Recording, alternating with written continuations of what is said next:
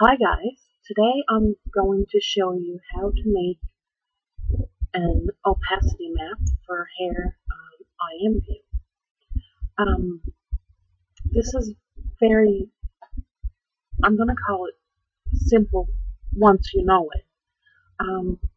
It is much easier if you know how to use the pen tool, but I'm going to assume that most of you don't know how to use it because it's kind of hard to get used to.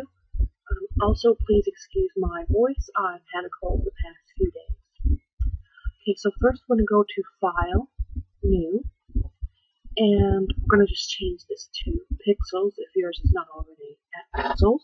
And we're going to go 256 by 256, 72 pixels per inch, and we're going to go with a transparent background. Click OK. Now that we have this, we're going to fill this layer with black, and then we're going to go down here and create a new layer, which I already did. So we have this one is called layer 2, obviously. Then we're going to switch up our colors, and we're going to make white the foreground color. And then we are going to use our rectangular marquee tool, and we're going to bring the marquee tool about, actually I'm going to go a little bit shorter, just go about here, so about 3/4 of the way. Go to your paint bucket tool over here, make sure it's on the paint bucket tool, and then flood fill this area with white. Go to select, deselect, and now I'm going to go down to my zoom tool and just make sure that it's on the zoom instead of, actually on zoom in instead of zoom out, and just zoom in once or twice, whatever you want. I zoom in twice. Now we're going to go to our smudge tool, and the smudge tool is going to be under this one. Just do this thing that's like a little finger, and I'm going to put it at like 7 pixels, and it doesn't really matter if it's soft or not. So just when you get, I need you to go here with your smudge tool, and then just start doing things like this. You don't have to be perfect about it because we'll fix it. But just make sure that there's no perfectly horizontal lines left.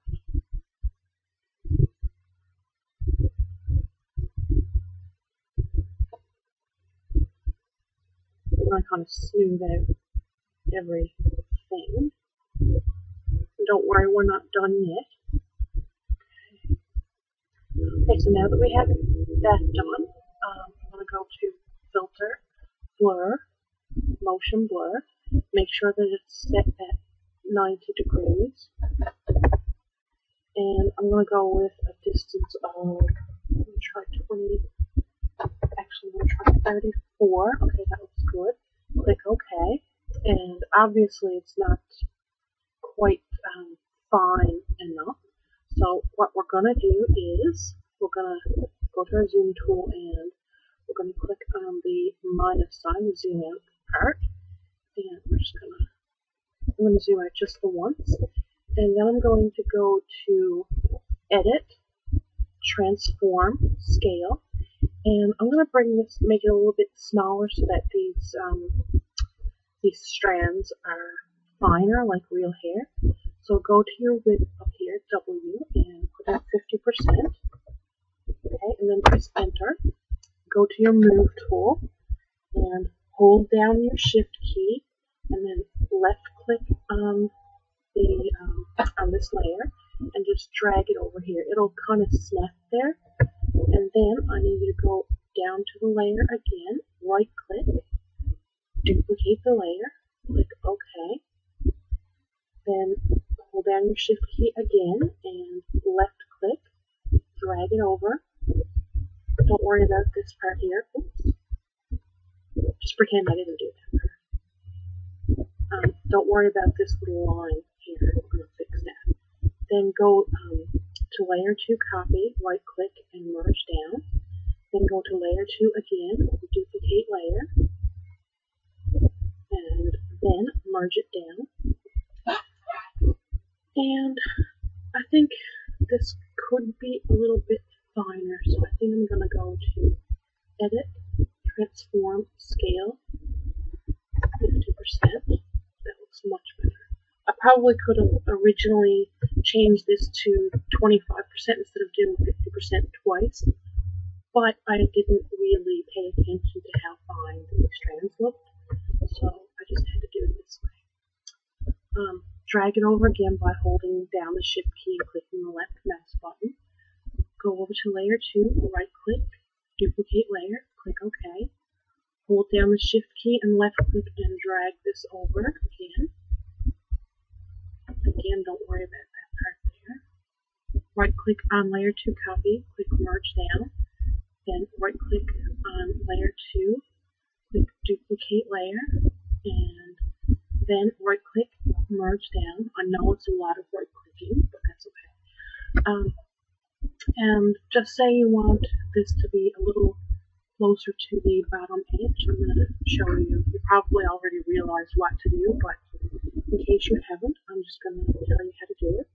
Hold down your Shift key again, and then left click on your mouse and just drag it down however much you want it. I will go with about here. And then all you have to do, you don't even have to make a new layer, go to your rectangular marquee tool again and just click on that and just fill that with white. Select, deselect, and save it as JPEG or PNG. And that's it. There's your baby hair opacity map. I hope that I've not confused you too much. It's kind of getting a little bit late here, so I'm kind of getting tired too, but I hope that you enjoyed the video. If you have any questions or requests, please let me know in the comment box, and like and subscribe, please.